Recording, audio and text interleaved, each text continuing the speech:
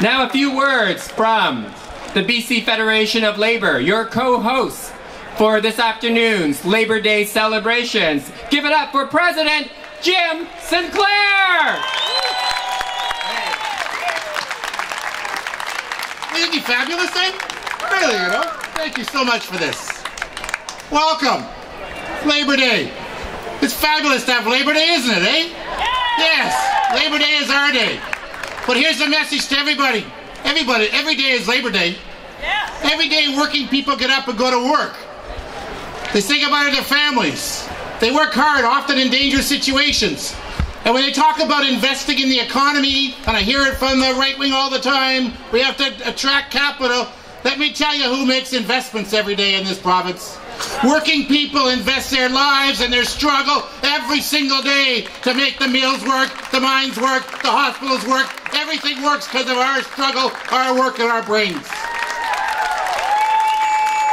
And you know, some days it's just fine, but some things don't work.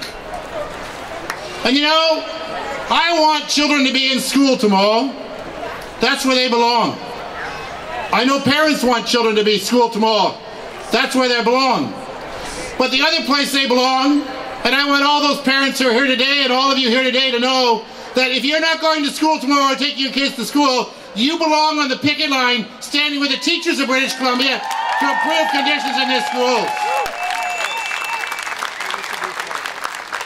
It's amazing.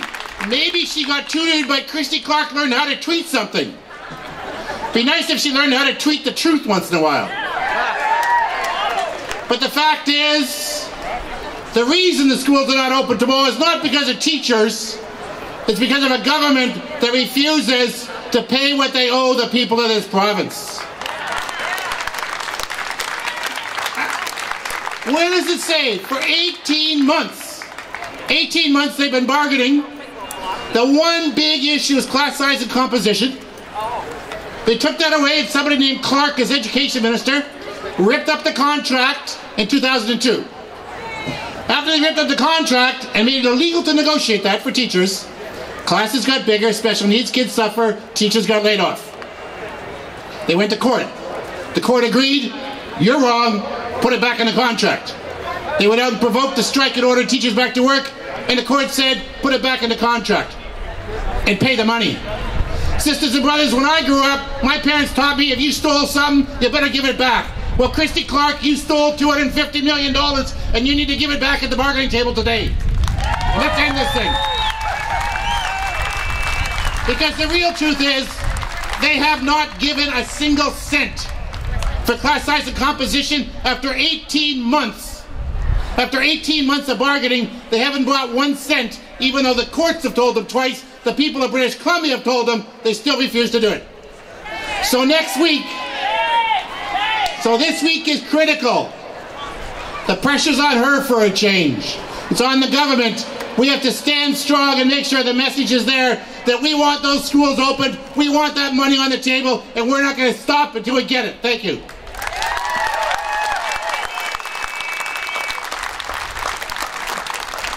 Okay, my time's up. I'll be real quick. But I do want to say also, I've walked the picket line at an IKEA store a lot. I got to say, IKEA, you walk in my house, it looks like an IKEA showroom in some of those rooms. Jesus, but you know, $4 billion in profits. $4 billion in profits last year, and they had the nerve to come to people who earn $12 and $13 and $14 an hour and tell them they had to take a pay cut in order to make the company work. And when they refused, they locked them out. And then they said, you know what, we want a two-tiered wage system. So we'll lower your wages, and the new employees will have lower wages. And let me say that when workers take on battles like that, they fight for every one of us. So I want to thank those people after 14 months for keeping to walk that picket line and saying we're not taking pay cuts, and every generation is worth the same. That's fundamental. I just want to end by saying, as the reporter says to me today, where will we be in 10 years, Jim? Where will the labor movement be? And I said the labor movement will be right where it is today. Standing up for justice, standing up for workers' rights, standing up for every human being, whether they have a union card in their pocket or not. Those folks who want to write our obituary a little ahead of their time, I think, don't you? That's right. I also want to thank some people. First of all, let me thank the Shandong Provincial Federation of Trade Unions from China. There's 6 delegates here today visiting on Labor Day. They're over there. Thank you for being here today. We just finished a trip over there of trade unions to see what's going on in China. Let me thank the affiliates, because it was all the unions that are here today that stuck together and organized this day and organized every day. Thank you to the organizers and the affiliates and the staff of the unions for making this happen, because nothing happens without them. And thank you to every one of you who will leave here today and continue that fight to make our province a place that all working people can stand up and be proud of. Thank you very much. Let's hear it for Jim Sinclair!